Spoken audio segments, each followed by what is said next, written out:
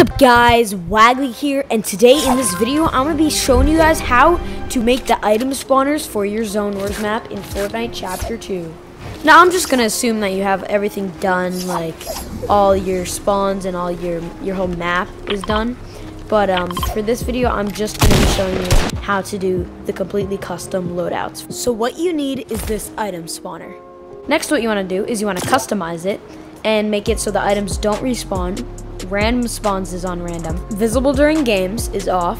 And then the time before first spawn, you want to make sure that's instant. The rest don't matter. Next, what you want to do is copy this 4 more times. Then what you want to do is, and make sure these all have the same settings, by the way. Then what you want to do is you want to grab all the weapons you want for the first slot in their inventory. So that's usually an AR. For the sake of this video, I'm only going to use a purple and blue AR. So then what you want to do is you just drop them in. Next, you want your shotguns. And then you want to fill out the rest of the slots of your inventory. So next, what you want to do is you want to resize it so it's as small as it can possibly be. Then what you want to do is you want to rotate it to make it upside down. And there you have it. So you want to do the same thing for all of these 5. So now what you want to do is you want to make your box. So I've made my box, but you want to make sure that in the part that they're spawning in, you want to make sure that there's no floor and just a cone. So now what you want to do is you want to select the one that you want to be in their last slot.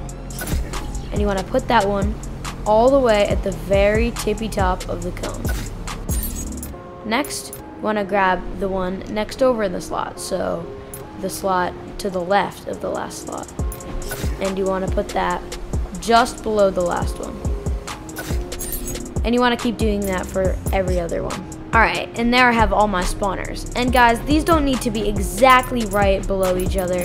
Just make sure that the last one is taller than your person. Now obviously what you want to do is you want to add your spawner. You want to customize that, and you want to make sure it's enabled during all game phases, or however you want to edit it, and make sure that it's not visible during games.